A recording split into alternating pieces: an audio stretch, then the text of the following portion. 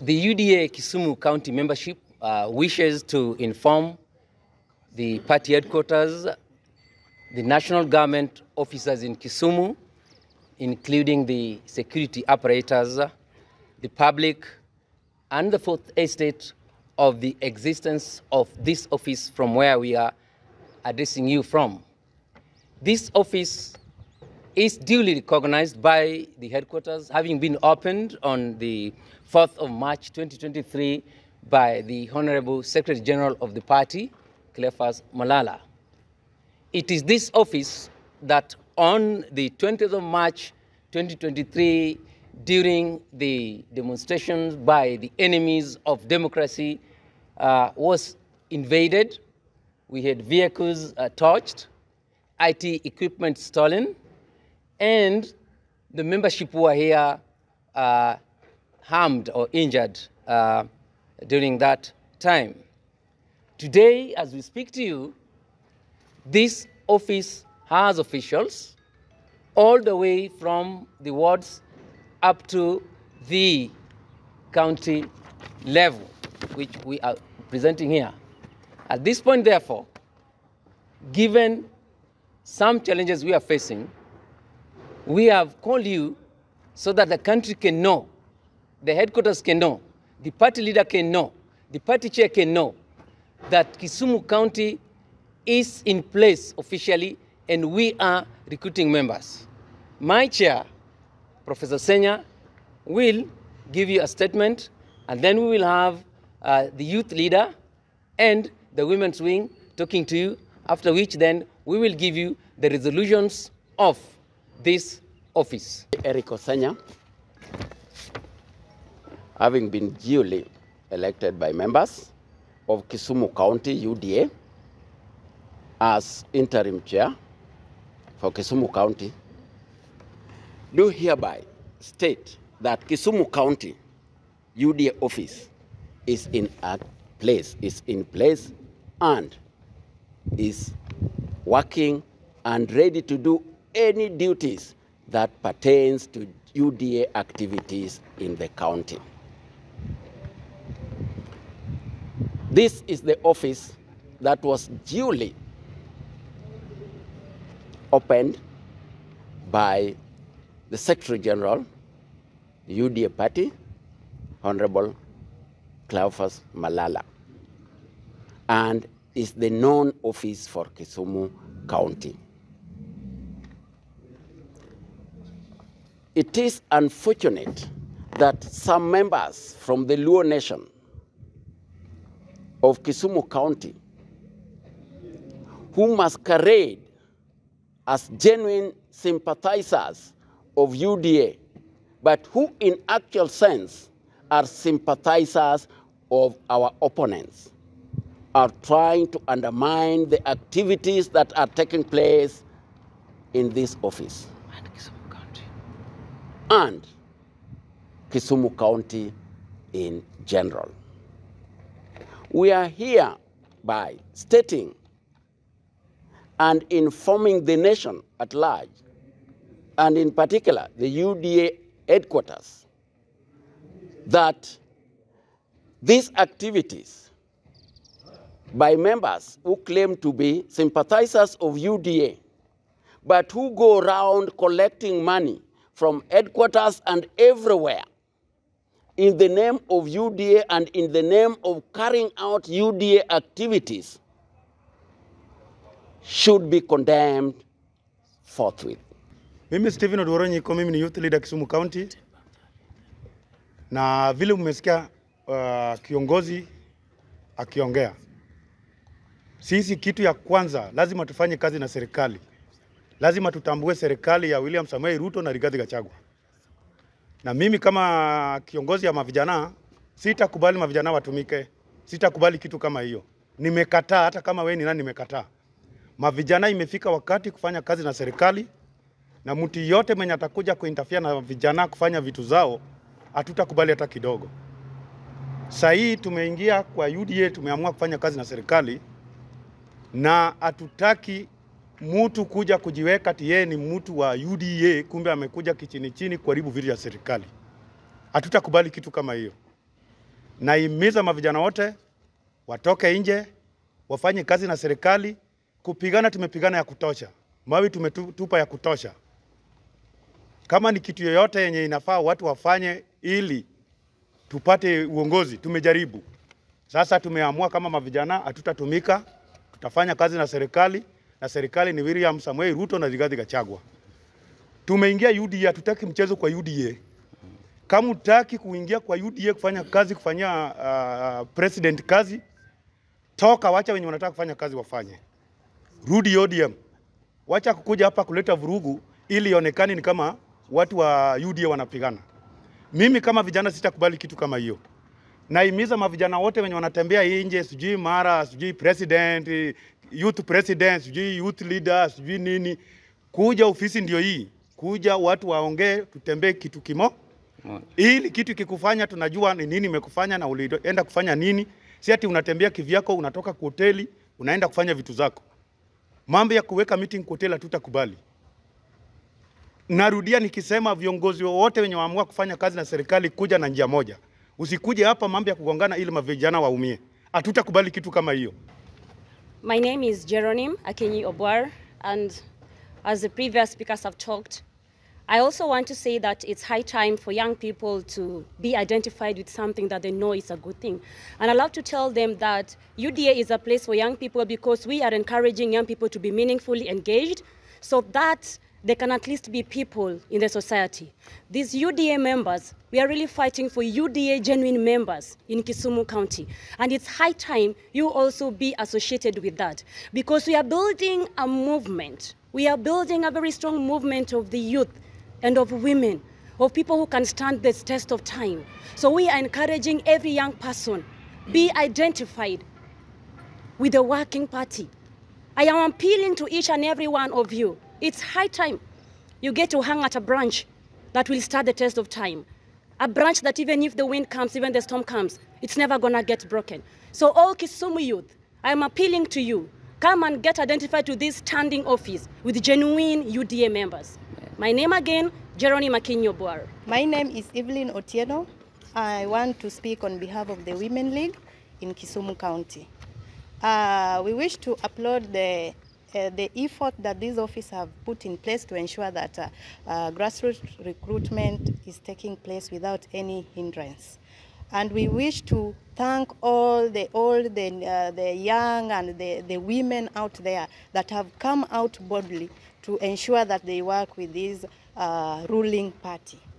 As this office stands, we wish to say that this is the office that all the party activities should be channeled to, and all the women outside there. If you have any question regarding the recruitment of the membership, please feel free to come in this office and we'll guide you. We have worked severally with the grassroots community, and we are so happy that many women are now joining the ruling party.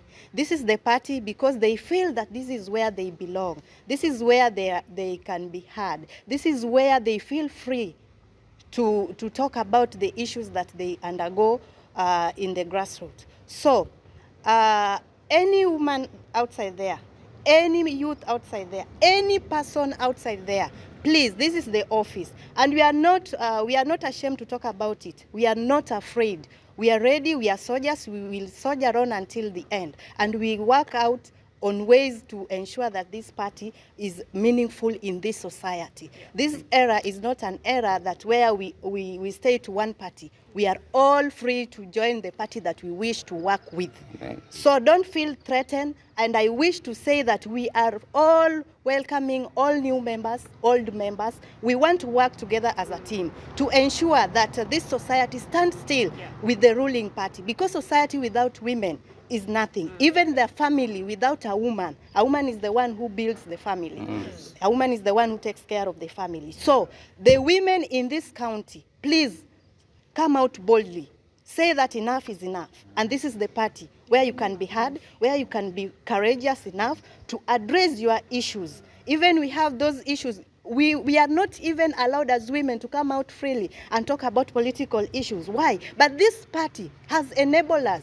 Now I stand here and I talk boldly, encouraging other women, because I know this is where the food is. If you want the garden, this is where you can plant it and you grow your food. Thank you.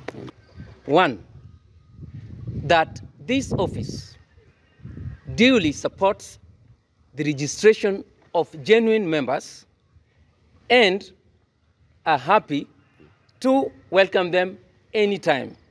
This, of course, has been stressed by previous speakers.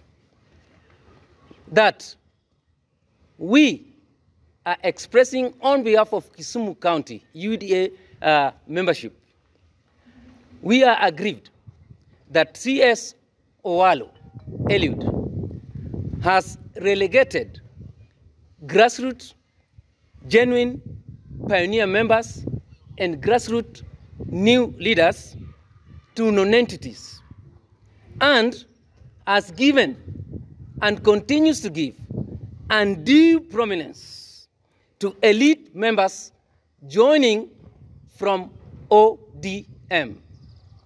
This is not a hidden fact.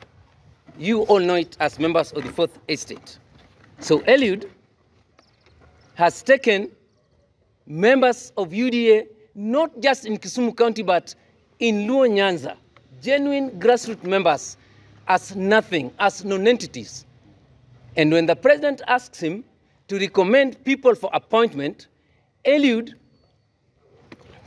does pick ODM members to give them positions. I don't need to name them, you know them. We are aggrieved by this and are informing the president that he is known to be rewarding those who have worked with him. What has Luo Nyanza done? What has Kisumu done? That he must allow Eliud Owalo the leverage to frustrate his genuine supporters, some who started before Eliud joined. The president, when he was deputy president, did ask me, through Nick Korir, to work with Eliud. What did the president see in us that Eliud is not seeing, that he must go to ODM? That is a question we are asking the party.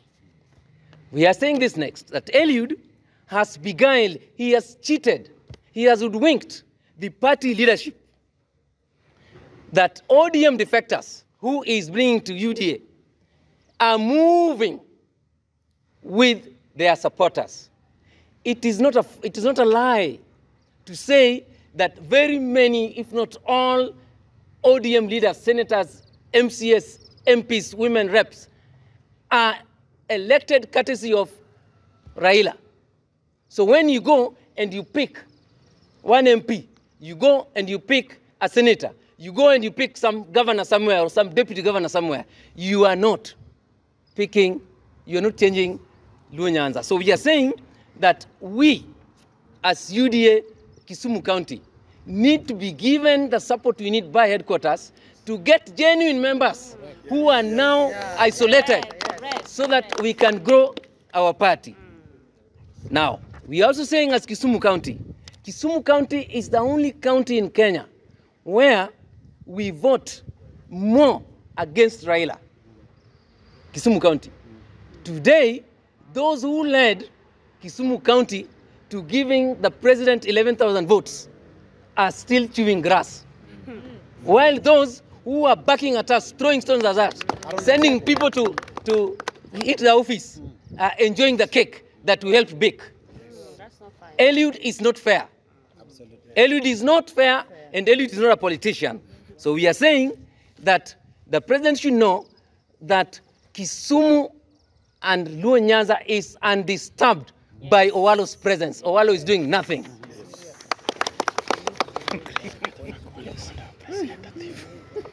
That, listen to this, members of the press, that by dint of his decisions and actions, as expressed in his unstructured activities, when he sends some immediate former ODA bigwigs to come and recruit members here, buying members, attempted micromanagement of even sub-county leadership, his insecurity, fear of ideas, and even worse, his desperation to replace Raila Odinga as kingpin.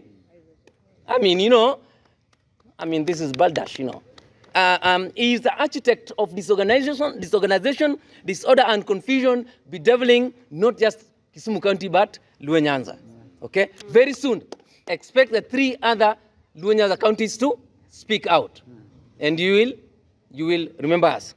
In this regard, the Kisumu County UDA office would like to inform the headquarters that, and the party leader, and we are happy that the SG is a member of the cabinet, that Owalo be advised to restrict himself to his civil service job. Yes. Yes. Right? Yes. Yes. Because he is abusing his office. He is abusing, even distributing fertilized maize. Is fertilized maize part of ICT? He has to stop that joke and accept liberal minds, work with us so that we can help the president to infiltrate Luo Nyanza. We have no problem with him. We have a problem with this approach. Lastly, we want to say this, that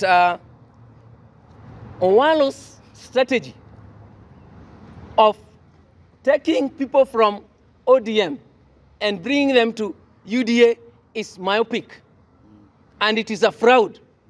He is defrauding the party because they are buying members who are not adjoining members. So we are asking that the president discards the policy that Owalo is using for Luo Nyanza, the policy of kill liberal progressive voices and upgrade ODM members. Okay? Eliud is stifling the consolidation of democracy in Luo Nyanza. So we are calling him out. We are sending a strong message that this office, the UDA Kisumu County office, is in place. Anyone who has an activity, let them come over to this office. Yes. We are structured, we are organized. Our chair is a professor. Yes. Thank you.